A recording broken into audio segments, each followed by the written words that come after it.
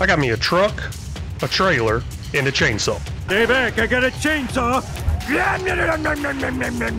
In $0. Can we go from 0 to 100 million?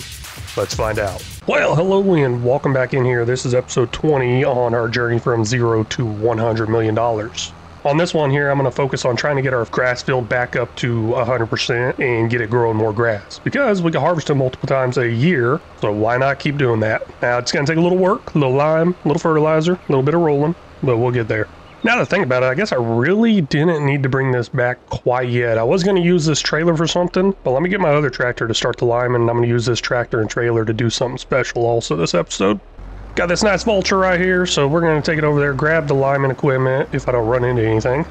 Probably will. But now let's go ahead and grab that lineman spreader thingy majig, whatever it is, and we're going to get it on the field. I'm going to hire a worker for that, and while that worker's going, I got some big plans for those wood chips, and hopefully that big plan makes me tons and tons of money, which I honestly think it will, because we need tons and tons of money. Not sure if 11,000 liters of lime will be enough. Let's go ahead and top this off before I hit the field, because I don't want it to stop in the middle. Part of me thinks it will be enough because I really don't have to go up much on the lineman, and we'll look at that once I hit the field, and I'll show you those statistics whenever we get there. Y'all may remember I did make some changes to the field around that rock, so I'm going to go ahead and delete all these courses and remake new ones. That way they can navigate around that rock a lot better. Got the worker off and going right there. Nice big cloud of lime right in my face. Maybe I should fire that person. But you may be able to tell down there in the soil information under Precision Farm, and it does say pH value good. I guess it's good enough. We don't actually need to apply any, but it's only going to go from 6.75 all the way up to 7, so really not much lime is going to be applied at all. I had 44% in there. Let's see what kind of percentage is used now, because I did fill it up to 100%. But also looking down there, you may be able to tell that the nitrogen is bad. That is horrible. Also, grass fields do not take much nitrogen, so it shouldn't be too big of a deal. And I don't think I got any equipment to lay down nitrogen, because that came inside the planter. That's a problem I wasn't thinking about. This is a Pick Up Anything wagon by Mark Thor. It is on Mark Thor's Discord page. He makes some outstanding mods, so if y'all are interested in, check out his Discord page. I'm gonna go ahead and use it to pick up the wood chips here on the ground, and we're gonna take these into town. I don't have anything in town I want to put them in yet, but I am gonna get something built up and drive right up on top of that.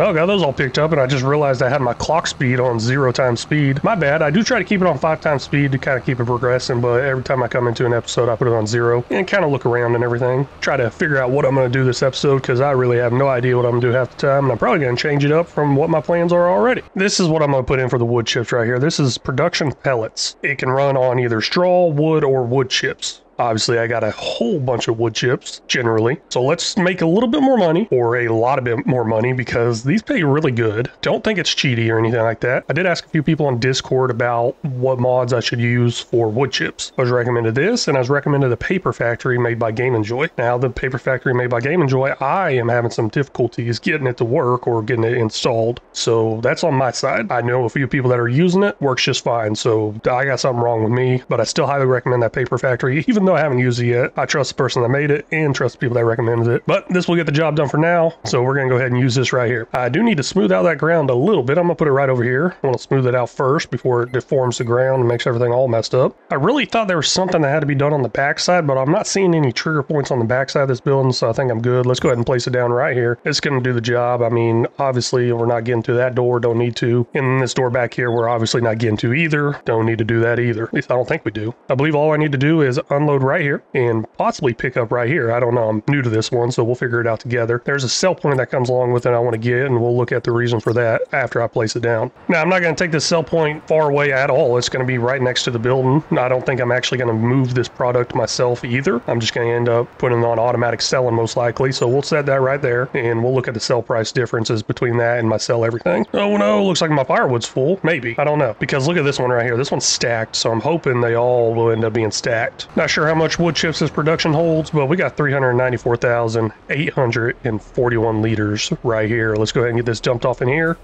Oh, wait, nope. Is that where it dumps off? Yep, it is. There it goes. Okay. Ooh, I was worried. Wow, that did not take much at all.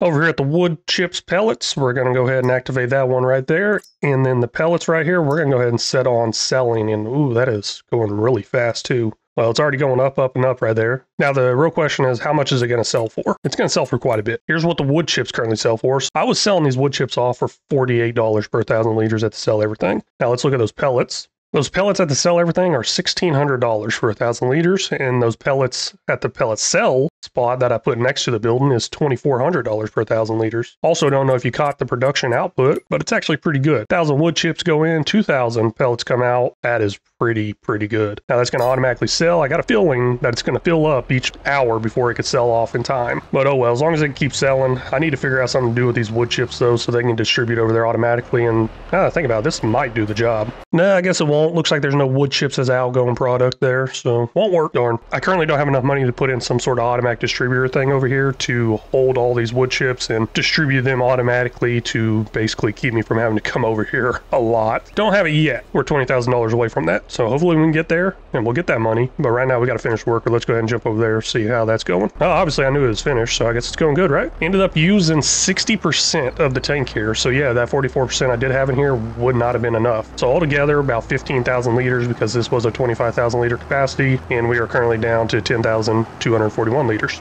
Back in the shop menu now, checking out the sales items, seeing if there's anything I can use for applying fertilizer. Looks like we do have this slurry spreader here. Wait, is that a slurry spreader? It does say Field Master on it, so I think it is. Not quite interested in that yet. And then we have this right here, which I'm assuming is probably a slurry spreader also. I've never used this before. Yeah, that thing is pretty nice. Pretty nice. We definitely don't have enough money for it, so I'm not going to worry about it right now. I like this Kubota one here. We'll add an extra $20,000 to it for a wider working width of 40 meters here. And obviously that's not all I'm going to do because I need some more capacity. There we go, XL. $5,200 on top of that, so $91,000. We don't have that. We're just going to go ahead and lease it for right now. And it's already going to cost a lot of money for the fertilizer, but $4,600 to lease, and maybe eventually we will buy it.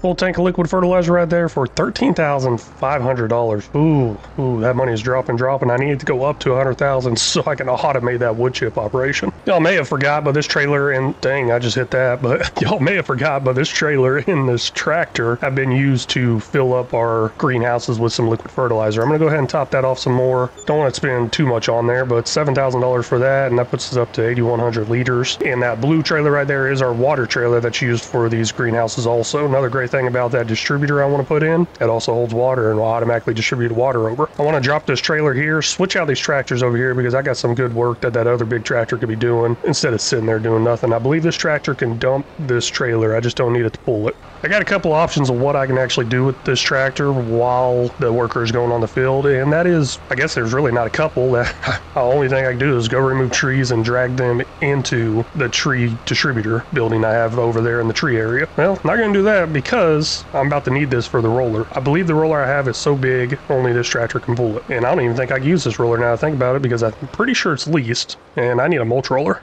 Yes, it is leased. That's not good. And it is set up as a field roller right now. It'd be nice if I could buy it, but I don't think I can. Gives me the option to return it right there. Let's see how much it costs to buy it. $134,000 to buy it. So you know what? That's not happening. Let's go ahead and get it returned. And then I'll get me a mulch roller that will work great on this grass field. Now y'all may be wondering why I'm going with the mulch roller instead of a grass roller. Here's the grass roller option. Here's the mulch roller option. There's a mulch rolling bonus. Just a very small bonus associated with that grass. I'm going to go ahead and roll it anyways. Might as well get just a little bit more percentage. I think it's like 1 or 2% extra. Might as well get it anyways. So this one right here will allow you to get it because it does the mulch and rolling. All right, I'm gonna lease this here. Got some blue chromish color to it with some orangish color rims. Let's lease that for $7,400. This seems like it's not worth it now. It says we got a finished worker up there, and that was the fertilizing that was being applied to this grass field. I'm sure it didn't use much. It's right over there in the distance, and I'm gonna go pick it up and move it out of the way. But first, let me get the roller set up. And that tractor I got over there, I'm gonna use it for something a little special. Like I thought, it barely used any. Grass fields don't take up much, and you can tell on that mini map on the bottom left there, normally a crop field would be a brighter green color, and obviously the darker the red the color is, the less fertilizer that's applied to it. So that's a great thing about grass fields. They don't take much. So eventually I will switch over to slurry or manure from my animals to save on some money, even though I don't think I'll need to. But still quite a bit left in here, 88%. Let's go ahead and get this parked out of the way for right now. I really need to get some sort of storage in here. Maybe one day. It's all looking good out here on the open plains, right? I believe I don't have to do the rolling, but there's a reason why I do the rolling, if I can remember correctly. It's been so long since I've done this. But right now it says field info, growth, harvested. Let's go over here to where it already rolled, and now it says growth stage 1 of 3. So it speeds up the growth process, and I don't have to wait another month for it to enter that growth stage 1 of 3. So I'd say it's a win-win, right? And where is my expected yields at? Oh, there it is right there. So we're at max expected yield right now. Expected yield 89%, yield potential 89%. If I did not have that mulch part on there, it would say 88 or 87. Now that I think about it, I don't know why I brought this over here. I was going to use it to drag some trees in, but if I remember correctly, last time I was was using that semi to just go ahead and pull the trees in because it's a lot faster. So let's go ahead and do that. I don't know what would happen if I run over these trees we planted. I don't think anything would happen, but let's get a good look at these. Here they are right here. Nice little trees coming in. I believe they were oak trees. So we'll see how that goes right there. A few of y'all left some comments of different trees I should try to plant and different benefits to those trees. Really do appreciate it. Any tips, tricks, or suggestions, always welcome. Keep them coming in, please. But I'm going to cut down some trees while those workers are going away. Well, this is my first trailer here, and oh my gosh, I might park the winch in the way. Guess it's time to put that thing up. All right, like I was saying, this is my first trailer here. I do have quite a bit more out there on the ground. I'm not going to worry about it because I believe all the field work is done. Let's go ahead and get this dumped in here. We're at 263,000 liters right now. That puts us up to almost 320,000 liters. Quite a bit of wood.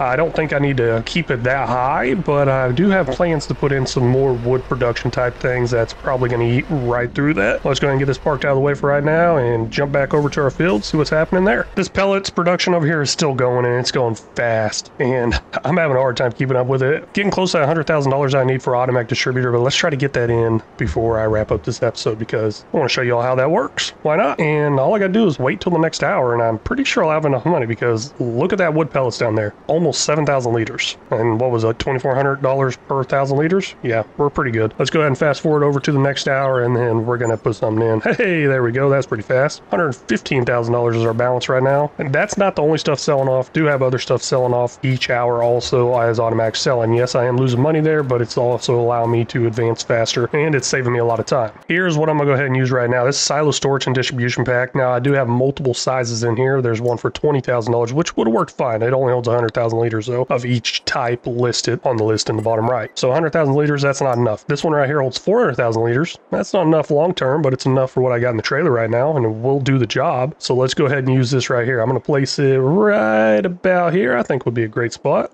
Sure, this tractor is going to struggle, but we're going to get this over there to that distributor and unload it in there. Here it is in the production chains menu right here. It's a small silo, holds quite a bit of stuff. All these products right here can be put in here and automatically distributed to it or from it. Now I just need to find the one that says wood chips because there's wood chips in here. You know what? Click on here. We'll scroll down on the bottom right. Right here's wood chips because it has the most. Now that's the filling portion of it. Where's the outgoing? Right here. Outgoing products. Let's go down to where it says wood chips. Right there, almost full. We're going to switch that over to distributing, and that will distribute over to our production automatically. I'm completely done. Don't have to touch it. Don't have to keep refilling it every couple hours. It's going to keep raking in a bunch of money until those wood chips are gone. I'm going to go ahead and get this tractor put back over here with that liquid fertilizer tank, and I just really want to thank y'all so much for stopping in and watching. Really do appreciate it. If y'all haven't already, please make sure you hit that like and subscribe button. If y'all got any tips, tricks, or suggestions, feel free to leave them down in the comment section because they're always welcome and very much appreciated. And until next time, y'all take care.